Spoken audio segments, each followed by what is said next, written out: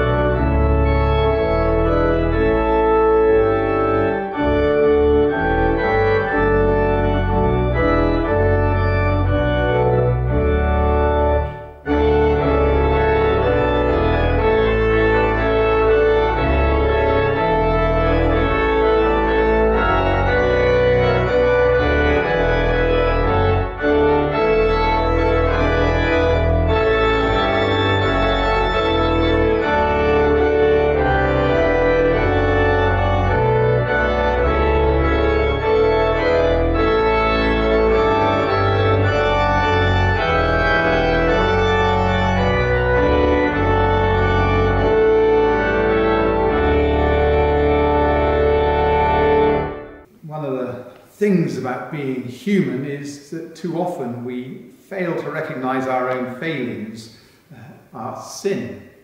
So now we take a moment to call to mind the things that we have got wrong constantly, all the things that we try to get right and fail to do.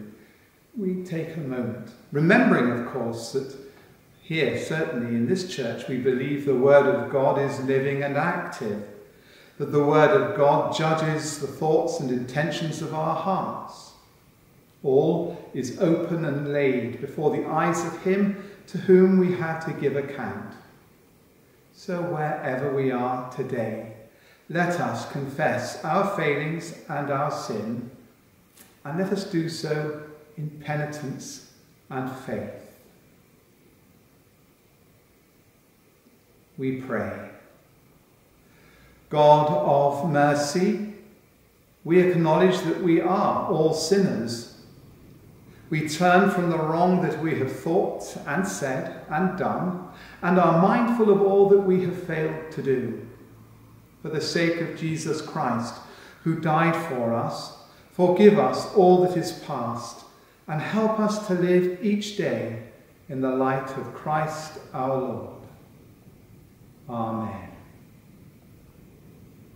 And I pray that the God of love and power will forgive us and free us from our failings and our sin. That same God will heal and strengthen us by his Holy Spirit and raise us to new life in Christ Jesus our Lord. Amen. So wherever we are, let us lift up our hearts. We lift them up to the Lord. Let us give thanks to the Lord our God. It is right to give him thanks and praise. We give you thanks, loving Father, because by your Holy Spirit you lead us into all truth and give us grace to proclaim your gospel to all peoples and to serve you as a royal priesthood.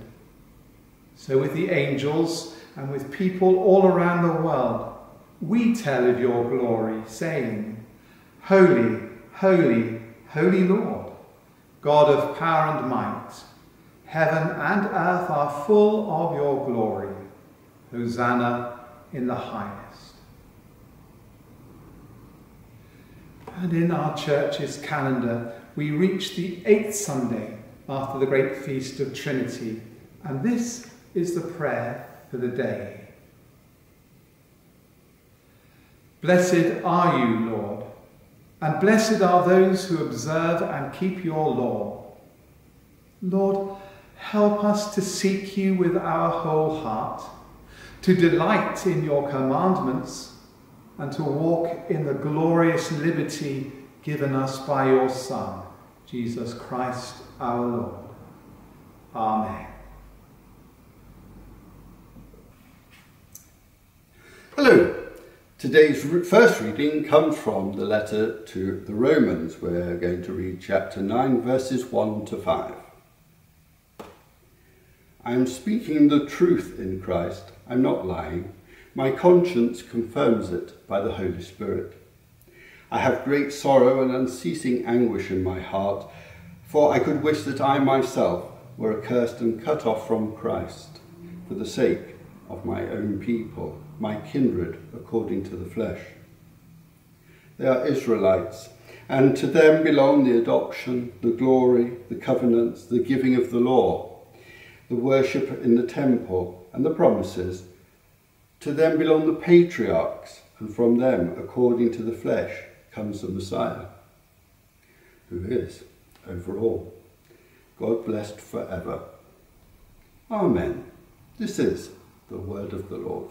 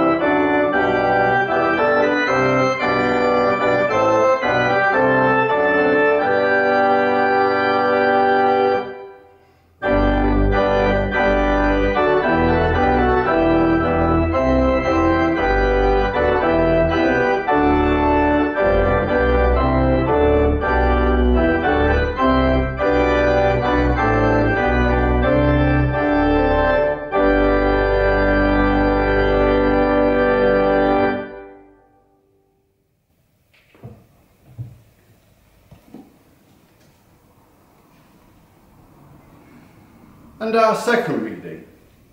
This is taken from Matthew's Gospel, and we'll be reading chapter 14, verses 13 to 21.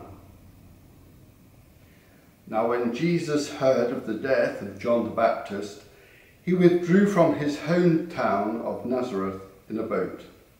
He went to a deserted place by himself. But when the crowds heard it, they followed him on foot from the towns. When he went ashore, he saw a great crowd, and he had compassion for them and cured their sick. When it was evening, the disciples came to him and said, "This is a deserted place, and the hour is now late. Send the crowds away, so that they may go into the villages and buy food for themselves." Jesus said to them, "They need not go away. You give them something to eat." They replied, "We have nothing here but 5 loaves and 2 fish." And he said, "Bring them here to me." Then he ordered the crowds to sit down on the grass. Taking the 5 loaves and the 2 fish, he looked up to heaven, and he blessed and broke the loaves. And he gave them to the disciples, and the disciples gave them to the crowd. And all ate and were filled. And they took up what was left over of the broken pieces, 12 baskets full. And those who ate were about 5,000 men, besides women and children. This is the gospel of the Lord. When he went ashore, he saw a great crowd, and he had compassion for them and cured their sick. Remarkable how Jesus always has the right action at the right time and in the right places. Remarkable, unlike us mere mortals, although Jesus, of course, was mortal, as well as being God, but that's a sermon for another day, I expect. He has this uncanny ability to see right to the heart of people's needs and desires, and to speak to them and to touch them where they need it most. Of course, the people in the crowd, when he came to feed the 5,000, would probably be oblivious of all this. They were just impressed by this charismatic, rather nondescript person who came from a little town in the middle of nowhere, Nazareth of Galilee, and yet they had seen him perform miracles. They had seen him challenge not just the Roman authorities, the hated, dreaded Roman soldiery and militia that ruled Palestine at that time. He also had taken on the religious authorities. And therefore he was, if you like, for the time being, their pin-up boy. They didn't stop to think or consider, I suspect, what motivated him. And too often they misread his motivations. So there he is with this enormous crowd, this familiar story where he takes the 5 loaves and the 2 fishes and he feeds the 5,000. So you are sitting on the hillside, there you are, and you see the baskets coming around with the bread and the fish, and you are a member of that crowd. Do you stop to think where it's come from? Have you seen the trucks arriving with all the catering? No, you're just pleased to receive the bread and the fish. You just think this is a wonderful day. It's a lovely day out. It's evening and all your needs have been satisfied. You haven't stopped to consider how they got there. Take it for granted. And it seems to me that one of the messages or lessons of the feeding of the 5,000 is just how much we take God for granted. Yes, there are lots of people now who are looking into how the world came into being and how things are produced and how we can best protect the planet with 7 billion people living on it, how we can make enough to go around. But on the whole, I guess that 98% of us don't really stop and consider these great questions in any depth, just like the crowd on the hillside there who are being fed by our Lord. We don't stop to remember deep in our hearts that, as the harvest hymn says, all good things around us are sent from heaven above.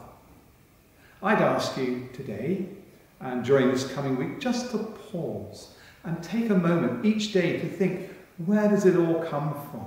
And consider the love behind all that we have, the love of God who's given us more than we could ever want and certainly more than we could ever need. Take a moment this week to think about that. And when you've thought about it, when you've thought about this wonderful God who has made this wonderful, beautiful world and all that therein is, the God who has given us everything we could ever desire, take a moment to say thank you and to praise that God for all his blessings to us and for us. We declare our faith in that living God. And it's important to remember this God is not an abstract philosophical construct. It's not a figment of your or my imagination. This God is real, who does real things, such as feed 5,000 people with 5 loaves and 2 fishes. So we declare our faith in that living and loving God. We believe in God the Father, from whom every family in heaven and on earth is named. We believe in God the Son, who lives in our hearts through faith and fills us with his love. We believe in God the Holy Spirit, who strengthens us with power from on high. We believe in one God, Father, Son, and Holy Spirit. Amen. A man who came to know the reality of God's love and grace was John Newton, and he wrote one of the most famous hymns in any hymn book. Amazing grace, how sweet the sound that saved a wretch like me.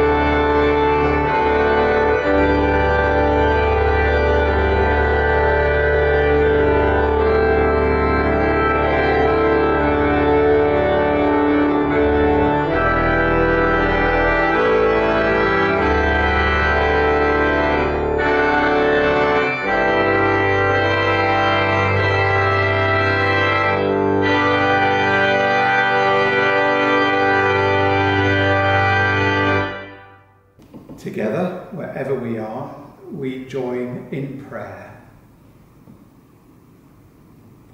Almighty God, our Heavenly Father, you have promised through your Son, Jesus Christ, to hear the prayers of those who ask in faith. Lord of your people, strengthen your church in all the world. We thank you that wherever we are today, we can worship you. We can join our prayers one with another in safety and security. Our hearts go out to Christians in places like northern Nigeria, in Iran and Iraq, in parts of the Sudan, in China, places where just to call yourself a Christian invites torture, imprisonment, death. Wherever we are, Father, our hearts go out to our brothers and sisters in Christ, struggling today for the faith. We pray for our local churches, not just this parish here in Groomsport, not just our friends in the Presbyterian churches here in this village, but if you are far from here, take a moment to remember your own local church, your minister, and those who serve in that particular place. Priests, pastors, ministers. And once again here in this church, loving Father, we pray that you will bless John, our Archbishop, and David, our Bishop, and through these services, wherever we are, build us up in faith and love. Lord, hear us. Lord, graciously hear us. Lord of creation, look with favour upon this world that you have made. We've heard how your Son fed the multitude and continues to feed us by your Holy Spirit and through the giving of the sacraments. We thank you for all the wonders of creation. And we pray that we may have the courage to use those gifts for the good of all your children, wherever they may live. Lord of creation, forgive us that today, when we think about our full fridges and freezers and larders, when we think that we are well fed, forgive us that there are people in this world going hungry. It is our prayer this holy day that you will guide the nations into the ways of justice and of peace, and that you will bless Elizabeth, our Queen, and all who hold authority under her. Here in this province we pray for our assembly, just as we pray for the cabinets and the government in Westminster, and the two devolved assemblies in Edinburgh and Cardiff. We pray for our land. Lord, hear us. Lord, graciously hear us.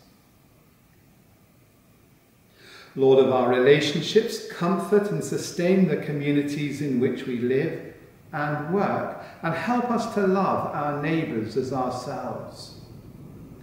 Perhaps we should take a moment to pray for ourselves, for the gift we have to love people, even those we find amazingly difficult to live with, those we become irritated by. Father, give us the courage to love them, to love the unlovely and the seemingly unlovable.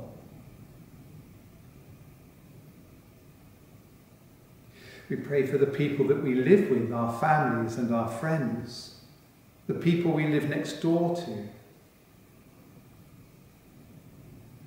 And if we look into our hearts, we will see many, many people that perhaps have fallen out of our world in recent months or years. We find just one person or one family, and we hold them in our hearts for a moment.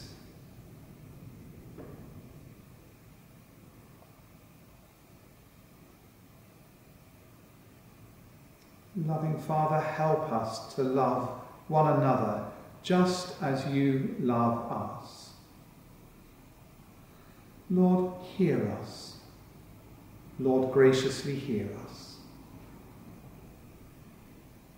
Lord of all healing, relieve and protect those who are sick or suffering today. I ask you particularly to remember in your prayers Gregor. In this parish, we remember our friends who are living in care homes and nursing homes. Elsie in Kirkpatrick, Sadie and Heather in Edgewater, Les in Cranley,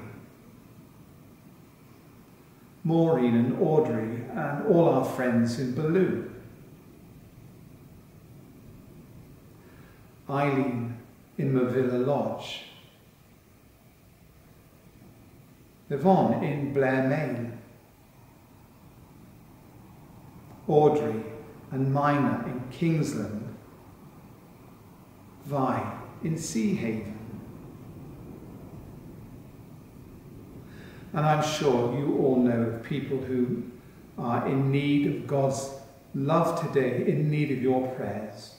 Take a moment now to remember them before God.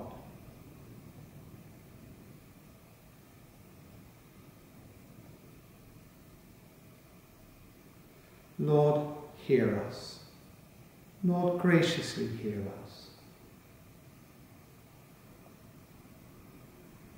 Almighty and merciful God, who in days of old didst give to this land the benediction of thy holy church, withdraw not, we pray thee, thy favour from us, but so correct what is amiss and supply what is lacking, that we may more and more bring forth fruit to thy glory, through Jesus Christ our Lord.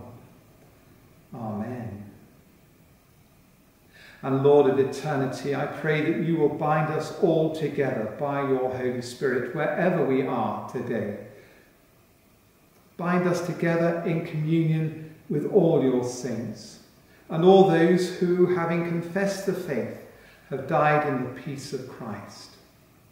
We take a moment to remember those we have loved and who have died, and who we pray now rest in God's eternal and loving peace.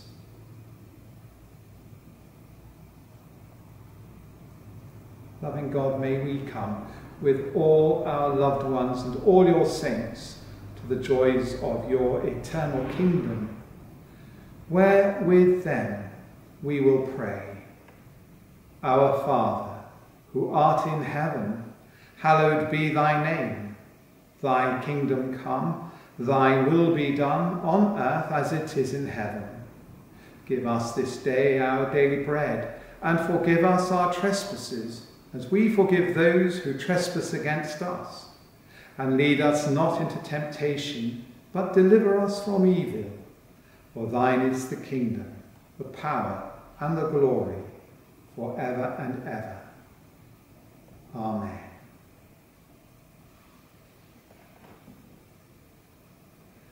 Ireland is known as the land of saints and scholars, and one of the greatest saints of all, and scholar indeed, was Patrick, and he bequeathed to this land and to the world that great prayer, St. Patrick's breastplate. Christ be beside me, Christ be before me. We sing a version of the breastplate now.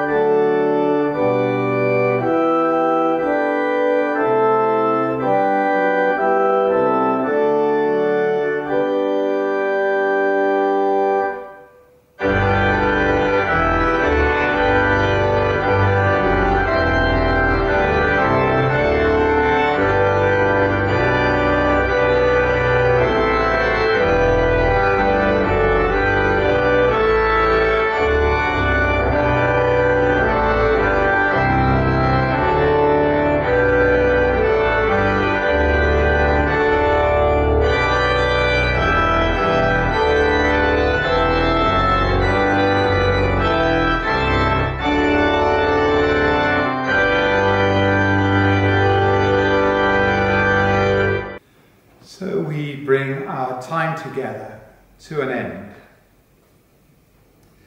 In darkness and in light, in trouble and in joy, help us, Heavenly Father, to trust your love, to serve your purpose, and to praise your name through Jesus Christ our Lord.